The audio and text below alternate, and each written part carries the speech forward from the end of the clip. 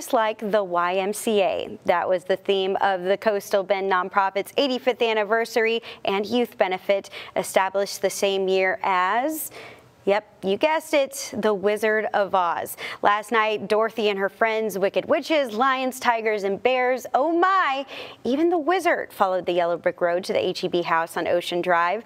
I emceed the event with the president of the Y's executive board, Marcus Lozano, and the benefit helps raise money for many of the programs the Y offers for children and families in our area. And there was a live and silent auction, great food, a band, games, and many more. A very, very good time was had last night. We had so many people show up, and just to look out in the crowd really made your heart feel good. And we honored a couple of the YMCA members. One was 88-year-old Jesus Leja. He has been going to the Y for many, many years, and he has done so much for the community.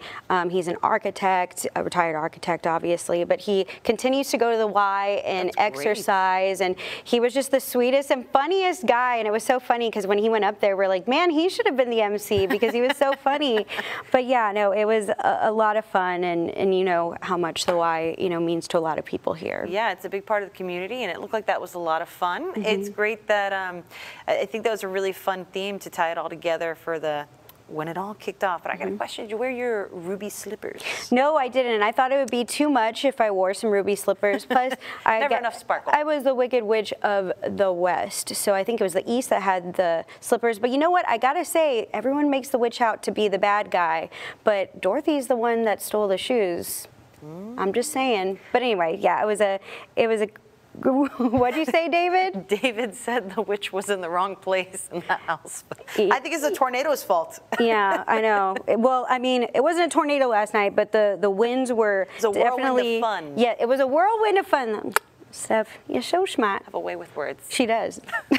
Clearly. I mean, you could have held this event tomorrow and really felt those winds. You were telling me it was a little chilly out there by the bayfront. Yeah, and like because the HEB house on Ocean Drive, the venue where it was at, has that wall right there. We were thinking if on the other side of the wall won't be too bad.